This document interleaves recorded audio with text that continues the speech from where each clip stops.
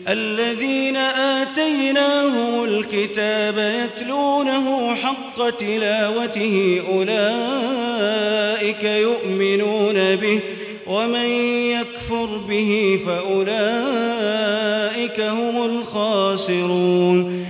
جن لوگوں کو ہم نے کتاب عنایت کی ہے وہ اس کو ایسا پڑھتے ہیں جیسا اس کے پڑھنے کا حق ہے، یہی لوگ اس پر ایمان رکھنے والے ہیں، اور جو اس کو نہیں مانتے وہ خسارہ پانے والے ہیں۔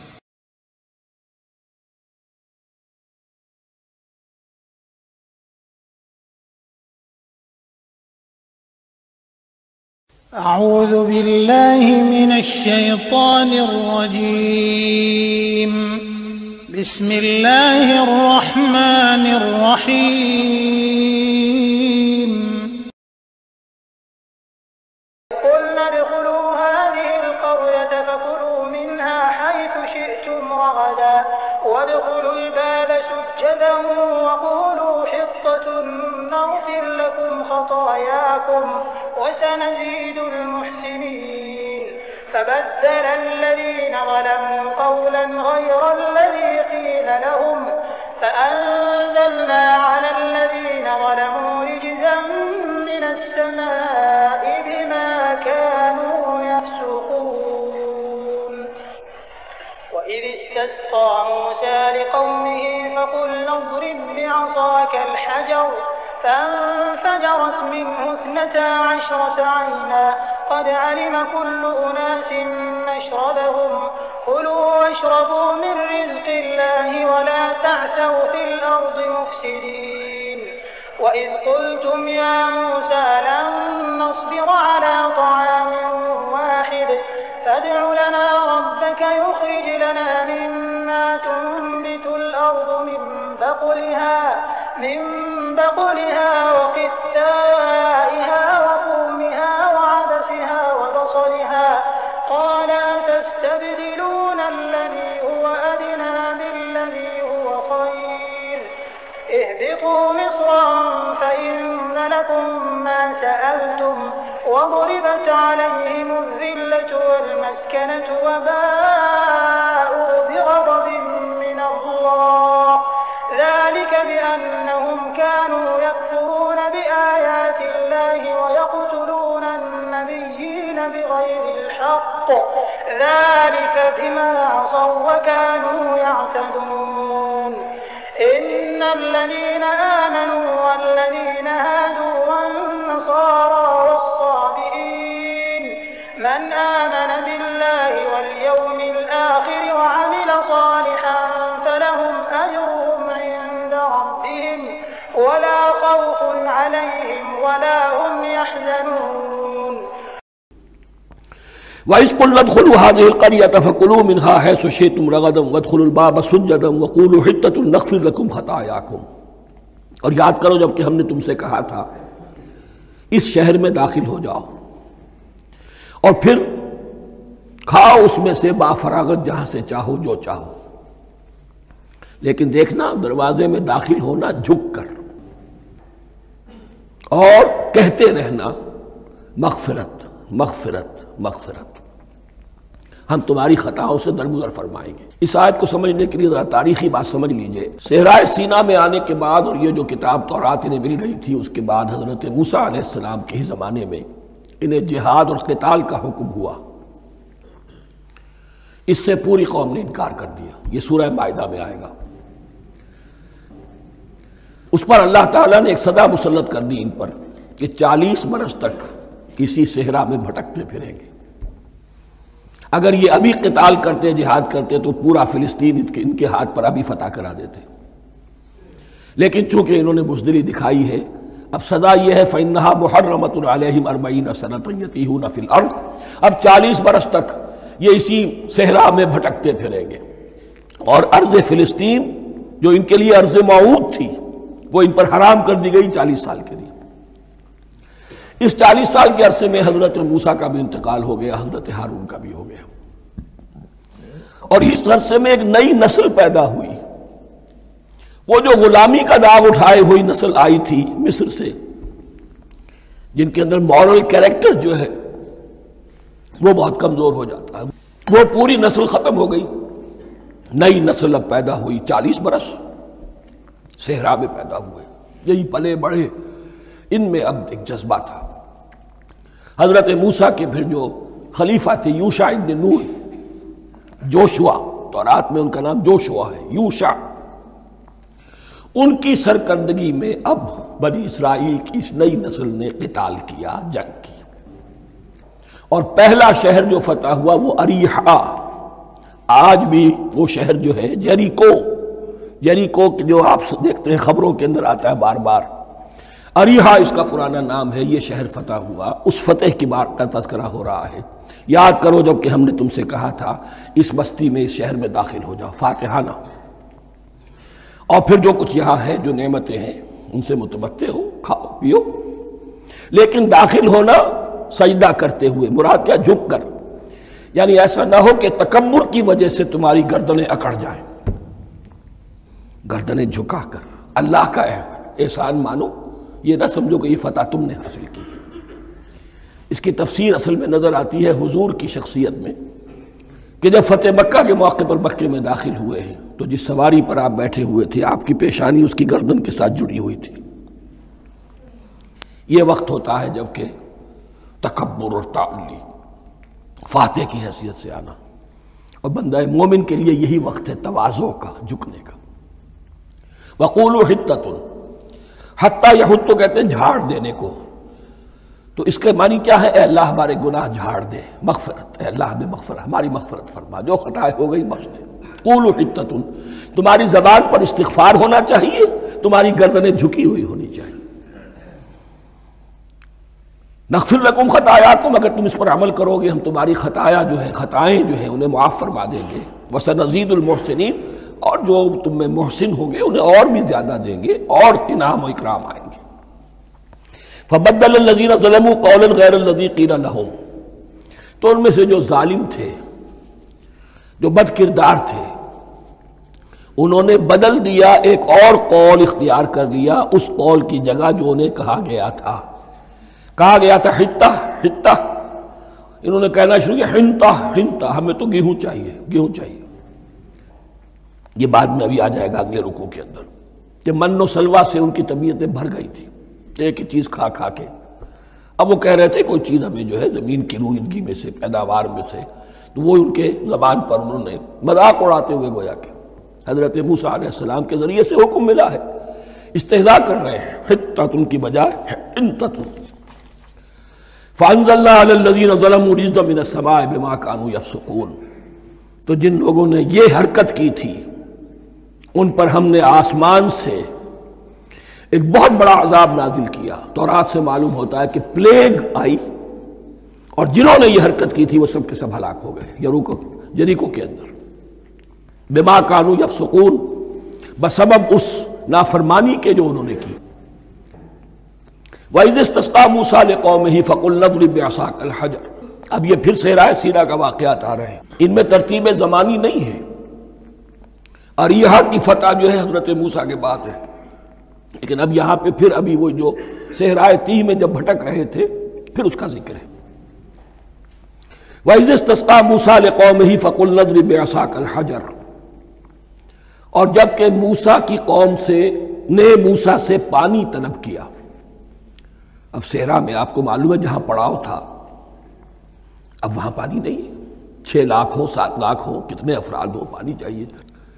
وَإِذِ اسْتَسْقَىٰ مُوسَىٰ لِقَوْمِهِ فَقُلْنَا اضْرِب بِّعَصَاكَ الْحَجَرَ، تو ہم نے کہا کہ اپنے عصا سے ضرب لگاؤ چٹان پر، فَانْفَجَرَتْ مِنْهُ اثْنَتَا عَشْرَةَ عَيْنًا، تو اس سے 12 چشمے پھوٹ بہے۔ فجر کہتے ہیں کسی شے کے پھٹ کر کوئی چیز برآمد ہو۔ فجر جو ہوتی ہے، فجر کا وقت، رات کی تاریکی کا پردہ چاک ہوتا ہے اور سپیدہ سحر نمودار ہوتا ہے۔ فَانْفَجَرَتْ مِنْهُ اثْنَتَا عَشْرَةَ عَيْنًا، تو 12 چشمے پھوٹ بہے۔ قَدْ عَلِمَ كُلُّ أُنَاسٍ مَشْرَبَهُمْ، یہاں اناس سے کیا مراد ہے؟ ہر قبیلہ، ہر قبیلے نے اپنا گھاٹ معین کر لیا۔ 12 قبیلے تھے، اگر علیحدہ علیحدہ نہ ہوتا معاملہ، 12 چشمے اسی لیے دیے گئے کہ لڑے نہ جھگڑے نہ، پانی تو بہت بڑی چیز ہے، کہیں پانی پینے پلانے پہ جھگڑا اور کہیں گھوڑا آگے بڑھانے پہ جھگڑا، یہ تو قبائلی زندگی کے اندر ہوتی ہیں چیزیں۔ تو اس اعتبار سے اللہ تعالیٰ نے ان کے لیے یہ سہولت کی کہ 12 چشمے پھوٹ بہے، قد علم کل اناس مشربہم، ہر ایک نے اپنا گھاٹ جان لیا، معین کر لیا۔ کلوا واشربوا من رزق اللہ، گویا کہ کہہ دیا گیا کہ کھاؤ اور پیو اللہ کے رزق میں سے، ولا تعثوا فی الارض مفسدین، اور زمین میں فساد مچاتے نہ پھرو۔ کھانے پینے کے لیے پانی بھی ادھر آ گیا، کھانے کے لیے من و سلوہ آ گیا۔ اب دیکھیے ان کی ناشکری۔ وَإِذْ قُلْتُمْ يَا مُوسَىٰ لَن نَّصْبِرَ عَلَىٰ طَعَامٍ وَاحِدٍ، یاد کرو جب کہ تم نے کہا تھا اے موسیٰ ہم ایک کھانے پر تو صبر نہیں کر سکتے، کھا کھا کے بکتا گئے ہیں من و سلوہ۔ فَادْعُ لَنَا رَبَّكَ، تو ذرا اپنے رب سے دعا کرو، پکارو ہمارے لیے اپنے رب کو۔ یخرج لنا، وہ نکالے ہمارے لیے، مما تنبت الارض، زمین کی روئیدگی اور پیداوار میں سے، نباتات ارضی میں سے، من بقلہا، اس کی ترکاریاں، وقصائہا، اور ککڑیاں، کھیرے اور ککڑیاں، ان سب کے لیے یہ لفظ ہے۔ وفومہا، ایک ترجمہ گیہوں کیا گیا ہے لیکن میرے نزدیک زیادہ صحیح ترجمہ ہے لہسن، اور سرائے کی زبان میں بھی اور ممکن ہے کہ سندھی میں بھی ہو تھوم، تھوم کہتے ہیں لہسن کو، یہ فوم کی بدلی ہوئی شکل ہے، اس لیے کہ یہی علاقہ ہے جس میں عرب آئے تھے، تو عربوں کی زبان کے بہت سے الفاظ جو ہیں سرائے کی زبان میں خاص طور پر وہ بہت زیادہ، تو تھوڑی سی شکل بدل کر وہ کافی تعداد میں موجود ہے۔ وعدسہا، اور دال خاص طور پر مسور کی، وبصلہا، اور پیاز۔ اب جو چٹخارے جس سے بنتے ہیں سالن کے، ان کی زبانیں وہ چٹخارے مانگ رہی۔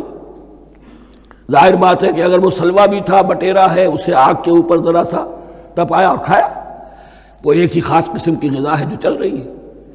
اسی طرح من جو ہے وہ ایک خاص قسم کا سیریل ان کے لیے بن گیا ہے۔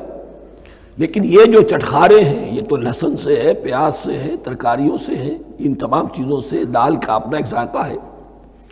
قَالَ تَسْتَبْدِلُونَ الَّذِي هُوَ أَدْنَىٰ بِالَّذِي هُوَ خَيْرٌ، حضرت موسیٰ نے فرمایا کیا تم وہ شے بدلے میں لینا چاہتے ہو اس کے، کیا وہ شے جو کمتر ہے بدلے میں چاہتے ہو اس کے کہ جو بہتر ہے؟ من و سلوہ کہیں بہتر ہے اللہ کی طرف سے جو تمہیں دیا گیا ہے، تم اس سے تمہارا جی بھر گیا ہے، اس کو ہاتھ سے دے کر چاہتے ہو کہ یہ ادنا چیزیں تمہیں ملے۔ اہبطوا مصرا، اب یہ لفظ آ گیا اہبطوا۔ اب ظاہر بات ہے یہ آسمان سے زمین پر اترنے کے لیے لفظ نہیں ہے اہبطوا، یہاں اس کا ترجمہ صحیح ہوگا سیٹل ڈاؤن سم ویئر۔ اگر زمین کی یہ چیزیں چاہیے تو کہیں سیٹل ہو جاؤ اور کاشت کرو، بیج ڈالو، آبیاری کرو، یہ ساری چیزیں تمہیں مل جائیں۔ اہبطوا مصرا، کہیں سیٹل ڈاؤن ہو جاؤ، کہیں اتر پڑو کسی بستی میں، کسی علاقے میں۔ فَإِنَّ لَكُمْ مَا سَأَلْتُمْ، تمہیں مل جائے گا جو کچھ کہ تم نے مانگا۔ وَضُرِبَتْ عَلَيْهِمُ الذِّلَّةُ وَالْمَسْكَنَةُ وَبَاءُوا بِغَضَبٍ مِّنَ اللَّهِ، اب یہ ہے ان کی وہ خباثتیں، ان کے وہ ناشکریاں، ان کی وہ معصیتیں، ان پر جو آخری حکم دیا جا رہا ہے، جو اگر آپ برا نہ مانیں تو میں عرض کروں گا آج یہود پر اتنا اپلیکیبل نہیں ہے جتنا مسلمانوں پر ہے۔ ضربت علیہم الذلۃ والمسکنۃ وباؤوا بغضب من اللہ، ذلت اور مسکنت، کم ہمتی ان پر تھوپ دی گئی۔ ضربت علیہم، it was heaped upon them، the humiliation was heaped upon them۔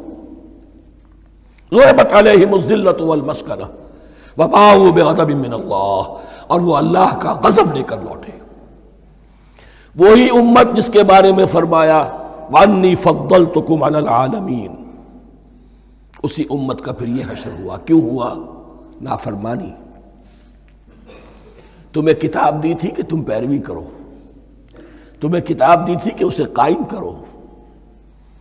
وَلَوْ أَنَّ أَهْلَ الْكِتَابِ أَقَامُوا التَّوْرَاةَ وَالْإِنْجِيلَ وَمَا أُنزِلَ إِلَيْهِمْ مِنْ رَبِّهِمْ لَأَكَلُوا مِنْ فَوْقِهِمْ وَمِنْ تَحْتِ أَرْجُلِهِمْ، اگر یہ تورات اور انجیل کو قائم کرتے، نافذ کرتے، تو نعمتیں زمین بھی اگلتی، ان کے قدموں کے نیچے سے نعمتیں جو ہیں وہ پھوٹتی، اور ان کے سروں کے اوپر سے بھی بارش ہوتی نعمتوں کی۔ لیکن اگر تم نے اس کو چھوڑ کر اپنی خواہشات، اپنے نظریات، اپنے خیالات، اپنا تمرد، اپنی سرکشی، اپنی حاکمیت، اپنی مصلحتیں، اپنی عقل، اس کو بالا تر کیا، تو پھر جو قوم اللہ کے قانون کی، اللہ کی ہدایت کی، اللہ کی کتاب کی امین ہوتی ہے دنیا میں، وہ اللہ کی ریپرزنٹیٹو ہوتی ہے، نمائندہ ہوتی ہے۔